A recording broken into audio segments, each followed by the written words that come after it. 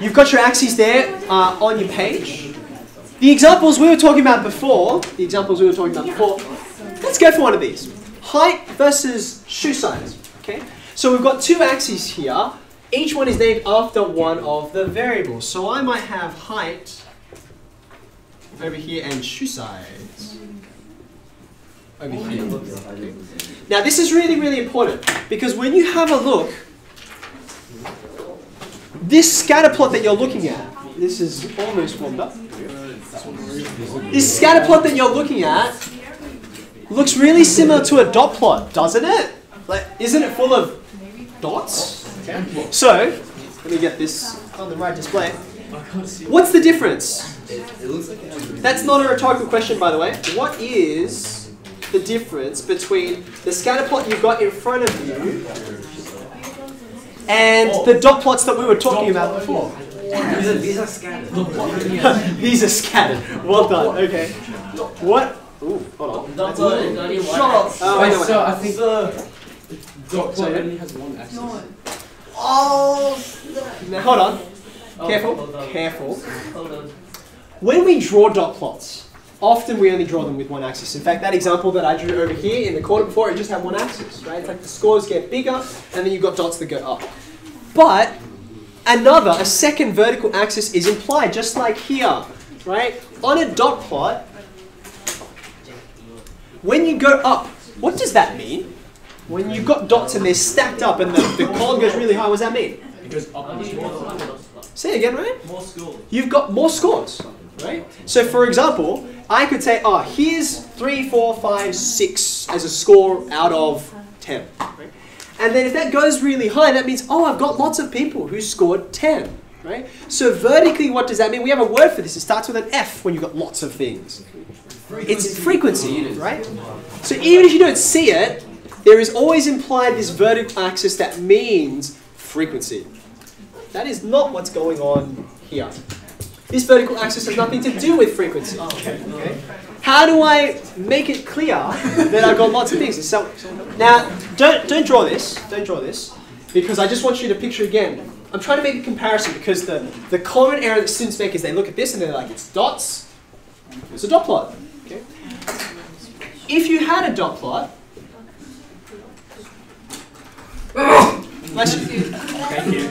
and you had a whole bunch of scores that were all on 10, right? Can someone tell me, it's not a trick question, but think about it. Can someone tell me, what would the difference be between this dot here and this dot here? It would mean it probably represents someone else, another person who got that. But in terms of the score, it's the same. That's why they're all in 10. Okay? Now come back to, excuse me, come back to the scatter plot. When you go up and down, there is a difference, isn't there? If it was this over here, up down means what? If something's higher, that means that person is taller. And if they're lower, then that means it's shorter. Okay? So what are we looking at here?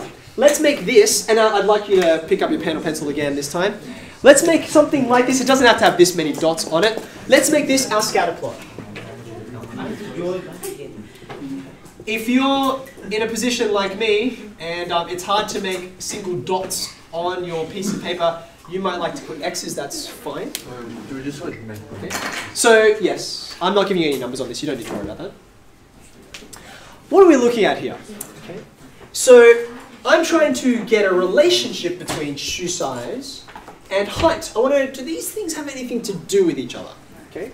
Now, on both this example and the one that I've manufactured, which is quite similar, if you could describe, and I'm happy for you to use common sense as well as looking at the graph, as height increases, what happens to shoe size? Increase. Generally speaking, it does seem to also increase, doesn't it? Generally speaking. Okay. Now, this is not exactly, it doesn't exactly line up. If you've got two people who are exactly the same height, they don't necessarily have exactly the same shoe size, do they? Right? So we would say, here's an important phrase to have underneath here. We would say there is a, in this case, moderate relationship.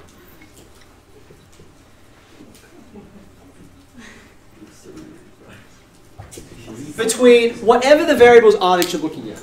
So I could say there's a moderate relationship between height and shoe size. Okay? There's clearly a relationship, but it's not like you know one, you know the other. Okay? Now, we've got a fancy word for this. You actually don't need to necessarily know it right now, but I want you guys to hear it anyway because it's the word that we use. Hurry. Let's get you back in. This important word is correlation. For those of you who are thinking about it, I know there's lots of you who are. For those of you who are thinking about doing standard next year, this word is a really big deal because it's a huge statistical concept when you've got two different things and they're related in some way. And we can quantify this. That's something you might explore next year. Okay? So, let me just recap. This is a way of representing data, just like the ways you've seen before. But the big difference is, what's the big difference? What's the big difference? There's two variables, right? When you go up, down versus left, right, you're looking at two completely different things, okay? What's each dot represent? In this case? Height and shoe size. Height and shoe size for this person, or for that person, or that person, okay? You can look, and now I'm going to draw your attention back to this. You can see, when you compare some of these scatter plots, you don't always see a relationship, do you? Have a look at that graph all the way over on the right-hand side. Do you see that one? There's an x variable, there's a y variable. Do you see why the shape tells you there's not really any relationship at all? Yes. Can you see why? Imagine if it were height and shoe size. Just imagine. Okay? So then you would look at all the people who are this tall, and you'd say, what do their shoe sizes look like? They're all over the place. And then you look at people who are much shorter, and you look at their shoe size, and you'd say, they're all over the place, right? So it's not like there's any close connection. Have a look at B in the middle. It's the opposite. What would you describe is happening here? Yeah, Jake. Shoe size increases with shorter. Yeah, this one, look, it's going down. Okay, so let's stop this. How about, what would be something where you increase one value and that decreases another one? Have a look at the board. Have a think about something like this. What's something that might, as temperature increases, what's something that might decrease as things get hotter? Wind. Amount of water in the air. Wind, I don't think necessarily. You can have a hot day that's windy and a cold day that's windy, right? How about this? How about if each of these dots were a day of the month or something like that? This might be temperature. And this might be, say, number of soccer players out on the field. Think about that. When it's a really hot day, what does that tell you about the number of soccer players? It's really small. You see it's close to this axis, right? And then as it gets cooler, you get more and more people playing soccer. Does that make sense? So, there's a moderate relationship, or a tight relationship, or no relationship. The last idea is there's a direction, right? As Jake just pointed out, this one goes down. What's our word for down? Negative. Negative, right? Negative. The other one, when it goes up, is... Thank you. Okay, Brian got it, just beat me to the punch. Okay.